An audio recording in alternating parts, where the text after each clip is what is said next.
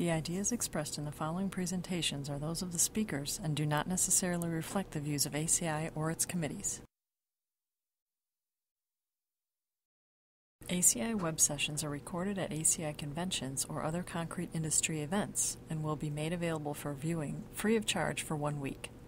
Thereafter, they will be archived on the ACI website or added to ACI's online CEU program, depending on their content.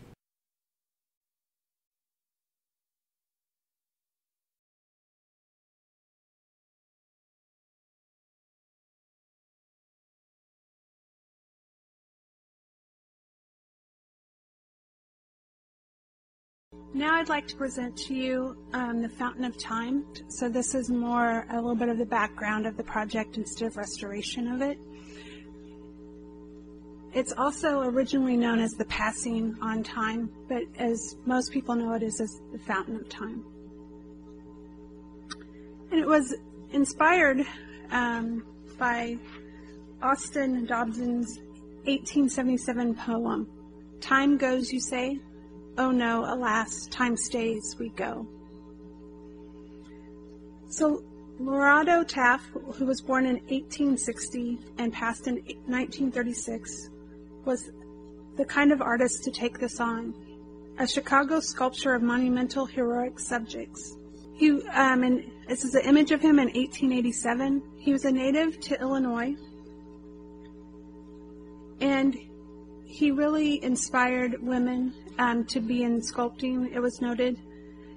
And he also established Eagle's Nest Art Colony, and he taught at the Art Institute of Chicago. So he's a sculpture writer, a University of Illinois alumnus, a self-proclaimed art missionary. Taft led the field of American sculpture for a half of a century. From the late 1880s through the 1930s, he erected major public monuments across America, from Seattle to Denver and also in Washington, D.C. His articles and lectures shaped the public's understanding of art. His instruction at the Art Institute of Chicago molded the careers of Midwestern artists. And his academic textbook, The History of American Sculpture, remains one of the foundational texts on American art history. His impact was profound, but not limited to his home state in Illinois, but particularly in Chicago, where the sculptor rose to prominence during the World's Columbian Exposition. He's installed many of his greatest masterpieces there. The Fountain of the Great Lakes and the Fountain of Time are both in Chicago. And he also established the legendary Midway Studios, which is now part of the University of Chicago. This is an image of Taft sculpting a clay portrait of Colonel Briggs in the upper right. His two sisters are also in this image. His sisters, Turba, drawing the portrait of Charles Francis Brown in the front center, and Zulaim sculpting a woman's portrait on the left. And this image was taken in 1896. He was also known for doing the full-scale model of the standard bearer of the 4th Michigan Infantry Regiment for Gettysburg. And this was photographed in 1888, and it's on the right. And on the left is what the final work looked like. Now, he has been quoted in writings that even though he did this work, he wasn't very proud of it because it wasn't as free-flowing as what he was used to for his other works. Beneath the full-size plaster model of the Fountain of Great Lakes, Taft enjoyed presiding over meals at a large table in the main room of the Midway Studio complex. Artists, friends, students, and occasionally a pet were among those who gathered on these occasions. So during the Midway project, he was hired to start the sculpture of the Fountain of Time. And in those days, the artists would first do a small-scale sculpture, and they would do it in plaster. And then from there, they would be commissioned to do a full-sized sculpture from that. He was hired to do that for $50,000, which was quite a large amount of money, and that helped him get his artists within his group to be able to learn their trade of sculpting. So this is an image after the small scale had been approved and they had been approved to do the full scale of Catherine Ingalls sculpting a full-scale clay model in Taft's Fountain of Time. And this was taken in 1921. In 1920, when the plaster model was complete, Taft began seeking a way to put it into permanent form on the chosen site. It had grown so long, so high, so complicated, that I couldn't even get a bid on the carving of it, according to Taft. I did not care to put it into bronze. My thought had been stone, or something similar to stone. I began to make inquiries to see whether a thing as complicated as this could be made in concrete. And then he goes on to say, a friend referred Taft to the U.S. Bureau of Standards in Washington. The staff there in turn referred him to John J. Earley, who had developed a procedure for introducing color and texture into concrete surfaces with exposed aggregate, as we have learned today. Although the idea of removing cement paste from the surface of the concrete to reveal the inherent natural colors of the aggregate was not original with Earley, he had already perfected this process at Meridian Hill Park in Washington and elsewhere. And as we have also learned today, the Earley method included gap grading aggregates and brush wash techniques. So the proposal started of getting this cast because the bids came in so high for it to be in granite. So that's why they went to stone, because it was going to be completely out of the price range that they had predicted. In addition to that, Taft's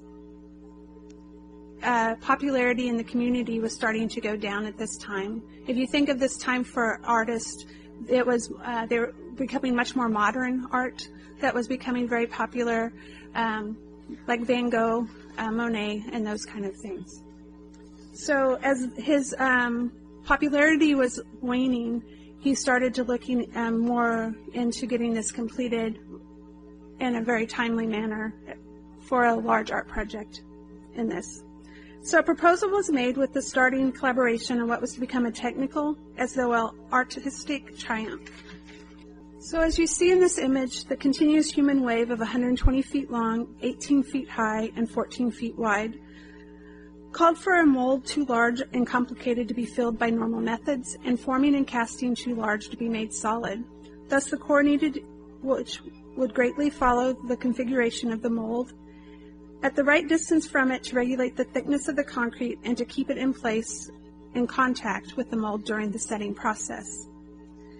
As we heard earlier, this is how they also wick the water in Jenna's presentation, that they needed to take the excess moisture out of the concrete.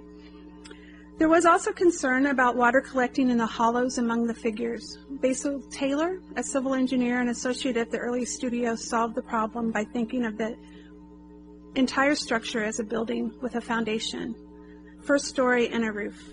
The roof was built as high as possible, but below a level at which the figures met in the continuous mass. It was pitched towards the center and drained by downspouts. The figures formed a parapet which extended above the roof as the second story. They were arbitrarily divided into 26 sections, each of a size estimated to contain as much concrete as could be placed in a normal day of a work by efficient crew. Joints between the sections were always vertical and were located in recessed locations. The bottom image on the left is from the original article that they had. It shows some of the formwork. I know the quality isn't the best, so that's why I added the other images on the slide for you. But the bottom left-hand corner. The base of the statue presented no unusual forming problems, but because of the extreme irregularity of the figures and myriad of forms presented, the mold had to be designed in hundreds of pieces, each of which could be easily removed after casting. They were made of plaster of Paris, heavily reinforced with jute fiber and 2-inch iron pipe. The smallest pieces were only 12 inches across. The largest, however, was about 2.5 by 4 feet and weighed over 1,000 pounds. In all, there were over 4,500 pieces. This mold would set a record as the largest plaster piece mold ever fabricated. To make the core, which was to establish the thickness of the concrete and to keep in contact with the mold, the model was surveyed and contour shapes were cut from wood and erected on the base of the statue.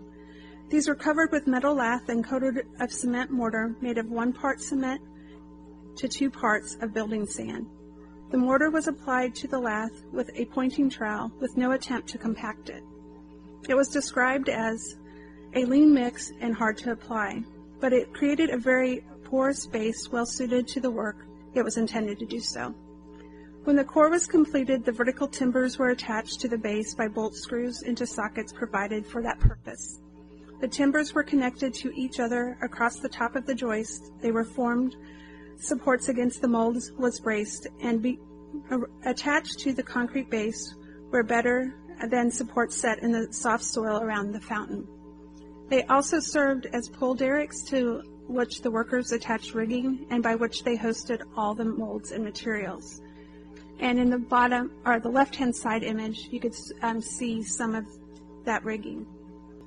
This also has an image showing the rigging in the bottom image and some of the images of the restored project. The concrete mix, of course, had to be of color and texture that were acceptable to TAF. John Earley proposed a mixture of crushed Potomac River gravel with particles ranging in color from white to yellow to brown. He explained that this was 100-foot concrete, that is, the mix was planned so that the particles on the surface would blend to give an appearance of uniform color and texture when viewed from 100 feet away. We don't know his mix proportions, but we do know some of the performance demands placed on that concrete. Earley told some of his concerns, quote, "In order that the concrete might feel so complicated a mold, it was necessary to mix it very soft. In order that it might not shrink away from the dome-like surface of the mold, it was necessary to mix it very stiff. This difficulty was overcome by bringing about change in consistency while the concrete was in the mold. The core was so constructed that it would extract the excess water, but at the same time leave sufficient amount of water for hydration of the cement. Although the most important parts of the work, such as the heads, arms, were on the top of the molds, the most difficult position to fill, the concrete showed no tendency to shrink away from the mold owing to the extreme density developed when the excess water was extracted." End quote. Earley's mix also had to develop strength rapidly to permit removal of the mold and expose the aggregate before the concrete was fully hardened. Only after brushing and washing to remove the surface skin of the paste would the plain color and texture emerge. This is one of the original photos right after it was open. The completion of the work, the sculpture reminisced afterward, quote, and this is TAF, "The men began making the mold about a year ago, the winter of 1921 to 1922, in zero weather in Chicago.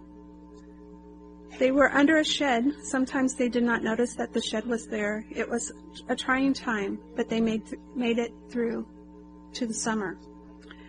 The good work went on. They spent 6 months making the mold. You can imagine my emotion when they began to fit those things together and pour it.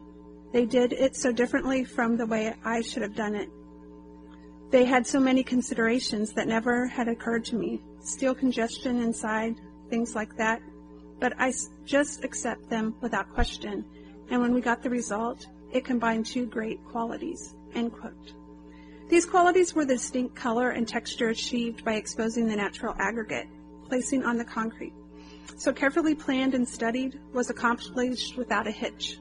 The 26 pours into which the work was divided were completed on schedule during the summer, and the work was dedicated November 15th, 1922.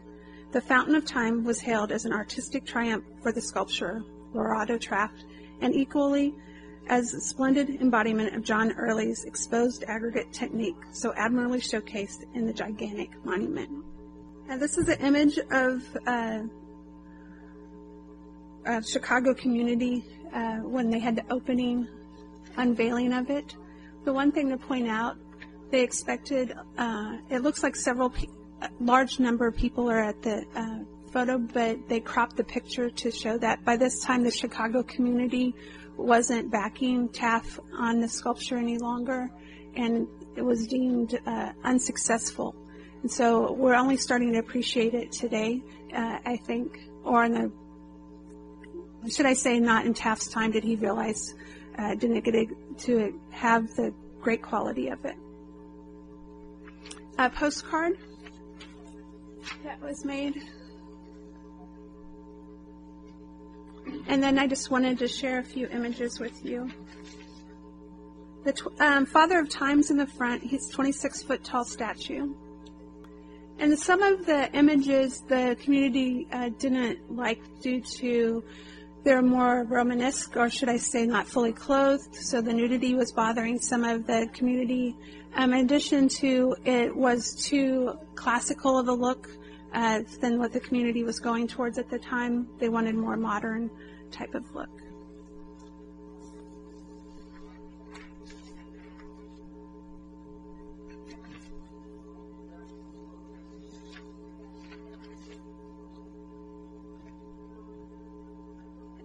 So at the very end, I recently found that it was restored for $2 million of restoration for the fountain and the reflecting pool and the statue portion of it. And this was done in 2002. And it was noted that Fountain of Time sculpture unveiled on the Midway. And this was posted November 19th, 2002. In the last few weeks, one gem of the Hyde Park landscape has returned to view, the 1922 monument of the Fountain of Time by Lorado Taft, a well-known American artist and former Hyde Park resident, has been unveiled at the west end of Midway after an extensive restoration. And that's just one of the images.